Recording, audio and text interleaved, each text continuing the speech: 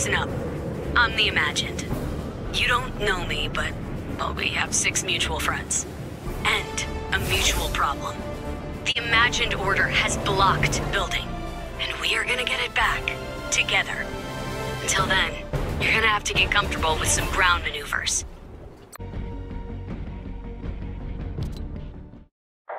Hey, I hear you're planning on saving the day with your buddy, Dr. Sloan. Part of me is super relieved, and the other is honestly really scared for you. I don't trust Sloan. Just be careful. Take care of yourself.